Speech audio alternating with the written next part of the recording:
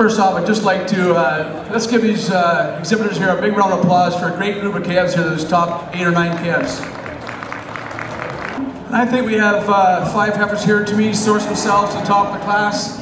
And I said to Brian here, the leadsman on this winning calf, that you don't appreciate how much this calf into her front end, and the outside how full this calf is, but a beautiful, beautiful calf to win this class.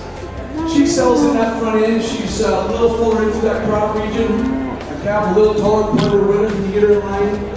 She has that beautiful balance of dairy strength. Get behind this calf. She's got that beautiful openness and spring of rib.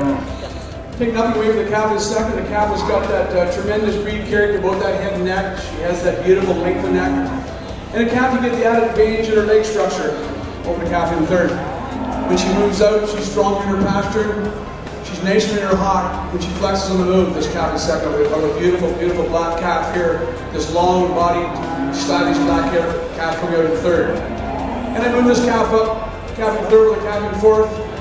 You'd like to just strengthen this calf in third up a tad, but a beautiful long-bodied calf, a calf that excels in that dairiness, her length through her neck.